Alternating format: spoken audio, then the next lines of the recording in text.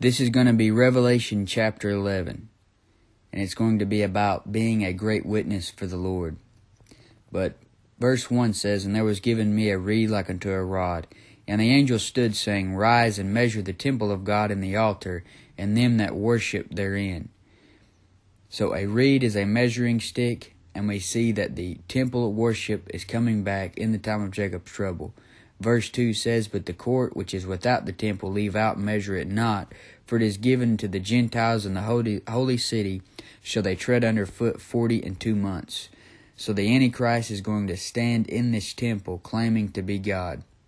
Then in Revelation 11:3, it says, "And I will give power unto my 2 witnesses, and they shall prophesy 1,260 days, clothed in sackcloth." Since these 2 witnesses are clothed in sackcloth, that means they are going to be in mourning. Genesis 37:34 says and talks about how Jacob rent his clothes and put on sackcloth when he was in mourning. These 2 witnesses are out on a mission to do the Lord's work. And this brings us to our first point. A great witness will mourn for the lost. James 4:9 says, "Be afflicted and mourn and weep. Let your laughter be turned into mourning, and your joy to heaviness." Ecclesiastes 7:4, "The heart of the wise is in the house of mourning, but the heart of fools is in the house of mirth." Ecclesiastes 7:2, "It is better to go to the house of mourning than to go to the house of feasting, for that is the end of all men, and the living will lay it to his heart." So for 1260 days, these 2 witnesses are going to mourn and weep while they preach. People on earth will be out for pleasure. Just like today, people are out for a good time. They want to be their own final authority. There will be eating, drinking, marrying, and giving in marriage. People on earth will hate these 2 mourning witnesses who will convict them of their sins. And if you will get in your prayer closet and mourn and weep for someone else other than yourself, then you will get power. There is power in prayer if you pray using the words of God. That is where the power is at. A person needs to pray biblical prayers. We aren't going to get power if we ask for things that will fulfill the lusts of our flesh. Notice that Revelation 12:3 says God gives them power. So number 2, a great witness for the Lord will have power. This is also what Jesus Christ did with the disciples. He gave them power. Luke 10:19 says, "Behold, I give unto you power to tread on serpents and scorpions and over all the power of the enemy, and nothing shall by any means hurt you." This will be a power that the Antichrist and his henchmen can counterfeit, but they won't have as much power. Compare it to Jannes and Jambres, who withstood Moses. They had power, but it wasn't like the power of Moses. Simon the sorcerer had power, but he wanted Holy Ghost power that couldn't be bought with money. Acts 8:19 says, give me also this power, that on whomsoever I lay hands, he may receive the Holy Ghost." So Simon the sorcerer had power, but he didn't have power like the disciples had. Revelation 11:4 says, "And these are the 2 olive trees and the 2 candlesticks standing before the God of the earth." Notice that the 2 witnesses, Moses and Elijah, are prophesied all the way back in the book of Zechariah. Zechariah 4:12 through 14. It calls them the 2 anointed ones. And Revelation 11:5 says, "If any man will hurt them, fire proceedeth out of their mouth, and devoureth their enemies. And if any man will hurt them, he must in this manner be killed." This would definitely match Elijah. He could call down fire from heaven. 2 Kings 1:10 says, "And Elijah answered and said to the captain of 50, If I be a man of God, then let fire come down from heaven and consume thee and thy 50. And there came down fire from heaven and consumed him and his 50. And Numbers 16:35, fire devoured the enemies of Moses. So this would also match Moses. The false prophet in the book of Revelation chapter 13 will also have this power to call down fire from heaven in the sight of men in Revelation 13:13. So people are going to be amazed at what is taking place on earth. People are in awe of anyone who seems to have supernatural talent. This is why America's Got Talent is so popular with all the wicked magicians and sorcerers. That makes people want to see more and more things that are supernatural and men who are supermen. But looking at our next point number 3, a great witness for the Lord will speak words that burn the heart. Jeremiah said in chapter 20 and verse 9, "But his word was in mine heart as a burning fire shut up in my bones." Luke 24:32, "And they said one to another, Did not our heart burn within us while he talked with us by thy way, and while he opened to us the Scriptures?" When a man gets his soul on fire with the words of God, then he will be able to burn the hearts of others with the truth when he opens the Scriptures to them. And then Revelation 11:6 says, "These have power to shut heaven, that it rain not in the days of their prophecy, and have power over waters to turn them to blood, and to smite the earth with all plagues, as often as they will." The power to shut heaven is also a power that Elijah had. A lot of these superhero characters have the power of weather manipulation, and some men today are trying to control the weather with instruments. But God gives Elijah the real power to shut heaven.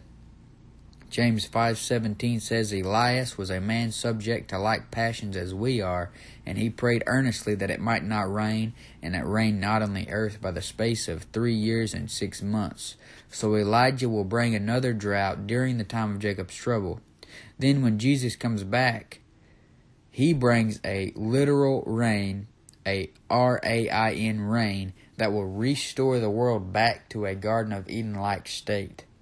And this brings us to our next point. A great witness for the Lord will cause people to thirst after righteousness. The men in the time of Jacob's trouble will curse the 2 witnesses for stopping the rain. They will be thirsty, but not for righteousness. A great witness for the Lord will be so against sin and the abominations going on that his listeners will begin to hate the evil and thirst after that which is good. Jesus Christ is the living water, as the Bible says. It also calls him the Word. He is the living Word. A man who dwells in Jesus Christ and his statutes is like a tree planted by the rivers of water. If you stay in fellowship with the Lord and thirst after righteousness, then you will see your besetting sins disappear over time. A great witness will witness with power that will dry up the sin in your eyes. He will make that sin look wicked to the point you will want to give it up and begin to thirst after righteousness. Revelation 11:6 says, "These have power to shut heaven, that it rain not in the days of their prophecy, and have power over waters to turn them to blood, and to smite the earth with all plagues as often as they will." Who else do you know turned water to blood? That would be Moses. In Exodus 7:19, he did that very thing. He also brought plagues on the land of Egypt. This brings us to our next point. A great witness for the Lord can turn any conversation or situation into a giving of the gospel. These 2 witnesses can turn the water to blood. A great witness today can turn any situation into an opportunity to tell someone about the shed blood of the Lord Jesus Christ. If you read the Bible enough and pray enough, you will begin to see God in everything you do. The smallest things will remind you of a Bible story. A common phrase will remind you of the common phrases in the Bible. Many times you don't have to come out and give the gospel at the beginning of a conversation. You can turn that conversation into a gospel presentation. So the same way Moses and Elijah turned the water to blood, you turn everything into a conversation about the blood of Jesus Christ. Revelation 11:7 says, "And when they shall have finished their testimony, the beast that ascended out of the bottomless pit shall make war against them, and shall overcome them and kill them." Notice they don't die until they finish their testimony.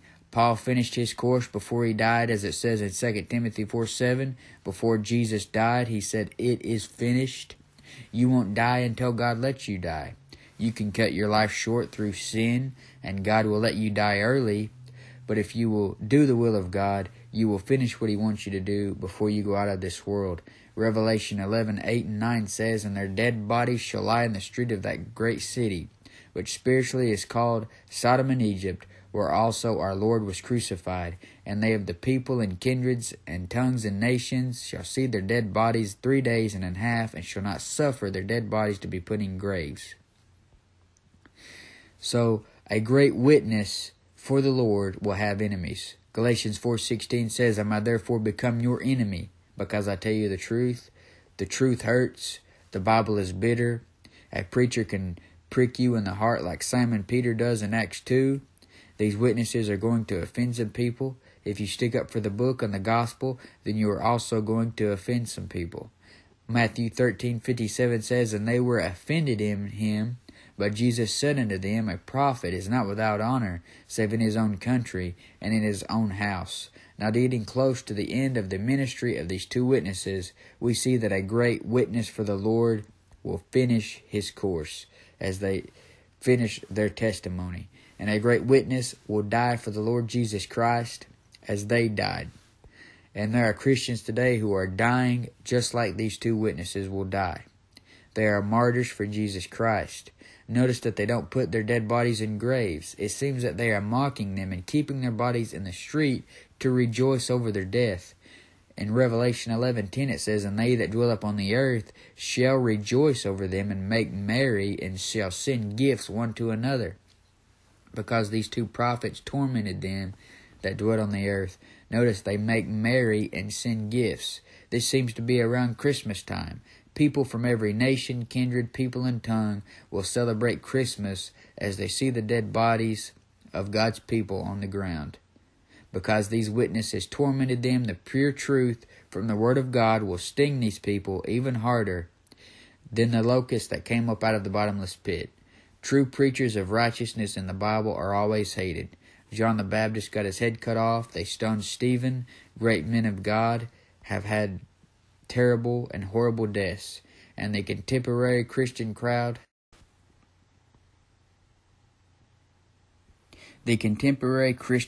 hates true Bible believers who teach the truth. I believe there will be fake Christians in the time of Jacob's trouble pretending to celebrate the birth of Jesus Christ. They will call the two witnesses hate preachers and claim you have to reach people with only the love of Jesus, just like they do today. And when God's witnesses warn them about the mark of the beast, they will always say, "Judge not, lest you be judged," just like they do today when you try to tell them they're a sinner in need of salvation. They say, "Judge not, lest you be judged." What these witnesses are going to do is tell them what the Bible already says and what God has already judged as wicked. These same fake Christians will be in agreement with the execution of real Bible preachers because they get in the way of a one-world religion, a religion of sensual music, watered-down fake preaching, a religion all about pleasure and money and fulfilling the desires of the flesh. Just like it is headed today in these mega churches. They got the sensual music, the fake preaching. It's all about money and fulfilling the desires of the flesh. Revelation 11:11. And after 3 days and a half, the Spirit of life from God entered into them, and they stood up on their feet, and great fear fell upon them which saw them. So this is actually going to be seen by many, and they still won't believe. Just like when Abraham told the rich man in hell that his brethren wouldn't believe even though one rose from the dead. In Revelation 11:12, and they heard a great voice from heaven saying unto them, Come up hither. And they ascended up to heaven in a cloud, and their enemies beheld them. And this brings us to our next point. A great witness knows there is a better day coming. These two witnesses will know the Bible. They will know their fate. Just like Joshua knew he wasn't going to be beat, the devil would have his hands full with two witnesses that have nothing to lose and know exactly when they are going to die and how. The same is true for you in a sense. You know in whom you have believed. You know that you're going to die and go to heaven. You don't know how you're going to die like these guys do, but you know that you're going to go to heaven when you die. 2 Timothy 1:12 says, For the which cause I also suffer these things. Nevertheless I am not ashamed, for I know whom I have believed, and am persuaded that he is able to keep that which I have committed unto him against that day. If you're saved and stood unto the day of redemption, then you know where you are going when you die. You know there is a mansion waiting on you. You know you are going to get to be with Jesus Christ, so you should witness for the Lord like you have nothing to lose. Matthew 10:39 says, He that findeth his life shall lose it, and he that loses his life for my sake shall find it. Being a faithful witness, might not be an easy thing, but it will pay off in eternity. The rapture of Elijah and Moses is a post-tribulation rapture that will involve other tribulation saints going up with them. Take note that all born-again believers in the body of Christ all went up in a pre-tribulation rapture. Now let's look at the evidence of the two witnesses being Moses and Elijah.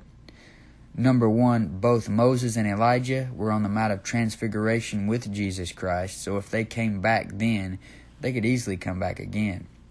They are both the last two men mentioned in the Old Testament. In Malachi 4:4-5, they were both taken to heaven from the same place. See Deuteronomy 34:6 and 2 Kings chapter 2. Both of them fasted 40 days on Mount Sinai. Both destroyed men with fire. So there's a lot of similarities there, and a lot of things that would definitely lead us to believe that these are the two witnesses. If you don't want to believe that, then who cares? It's really not that big of a deal. Revelation 11:13 says, "In the same hour was there a great earthquake, and the 10th part of the city fell. And the earthquake were slain of men 10,000, and the remnant were affrighted and gave glory to the God of heaven." This earthquake will make the disaster movies look weak. Notice it says the remnant were affrighted. The fear of the Lord is the beginning of wisdom. A great witness for the Lord will fear God. He knows it is a fearful thing to fall into the hands of the living God. Revelation 11:14-15 says, "The second woe is past, and behold, the third woe cometh quickly. And the seventh angel sounded, and there were great voices in heaven saying, The kingdoms of this world are become the kingdoms of our Lord and of his Christ, and he shall reign forever and ever." This shows us that this is the end of the tribulation time period, because the kingdoms of this world have then become the kingdom of our Lord and of his Christ.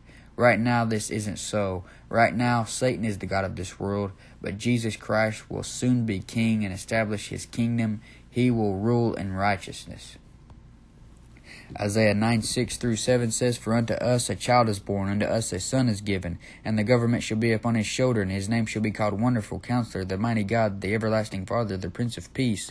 Of the increase of his government and peace there shall be no end upon the throne of David and upon his kingdom, to order it and to establish it with judgment and with justice from henceforth even forever. The zeal of the Lord of hosts will perform this." If you are a faithful witness for the Lord, then you will rule and reign with Jesus Christ in the kingdom. Then Revelation 11:16 says, "And the 24 elders which sat before God on their seats fell upon their faces and worshiped God." Notice that they aren't like the Benny Hinn crowd. They are falling on their face and not on their back.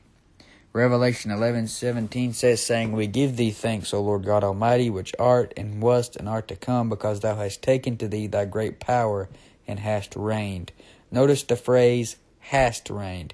This implies that this took us further into the future, past the millennial reign into eternity, because it says hast reigned, past tense.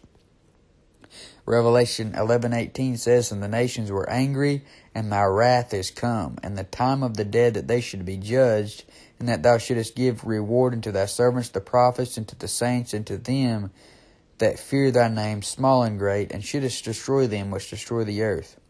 So it looks like we're at the great white throne now, past the millennial kingdom. At the great white throne judgment, the lost will be judged according to their works. This will be done to see how bad the lake of fire will be for them. The saints from the time of Jacob's trouble will receive rewards along with the Old Testament saints and prophets, I believe, at the great white throne, because they weren't judged at the judgment seat of Christ. That is where born-again believers in Christ will be judged, at the judgment seat of Christ, not at the great white throne judgment. Revelation 11:19 says, "And the temple of God was opened in heaven, and there was seen in his temple the ark of the testament, and there were lightnings and thunderings and an earthquake and great hail." So this is the end of Revelation chapter 11.